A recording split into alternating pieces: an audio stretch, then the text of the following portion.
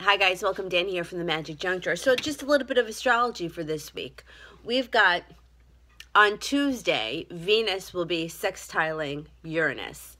Now, sextile is a friendly aspect, and when the planet of love sextiles the planet of unexpected surprises, you don't know what could happen. It's kind of hard to make a prediction because it could be something crazy that happens, but generally speaking, it's a nice aspect to have.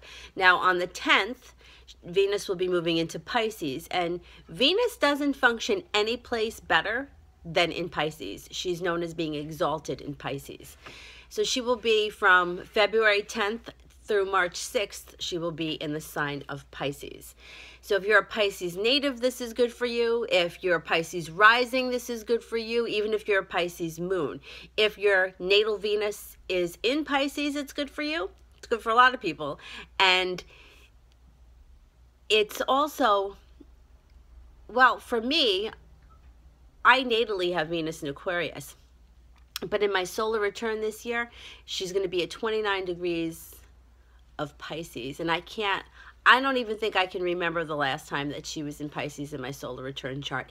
And you know, 29 degrees is kind of like the fated degree. So when you look at your chart, if you recently went and got yourself a free chart, take notice of any planets that are at 29 degrees of anything, because it could be a highly fated degree.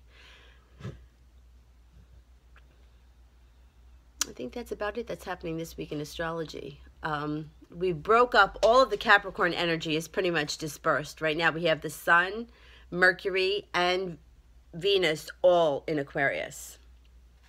So things are starting to move. And Capricorn kind of goes from being solemn and responsible to being a little bit more erratic, freedom-loving, and, you know, all over the place. And now things are going to start to move into Pisces.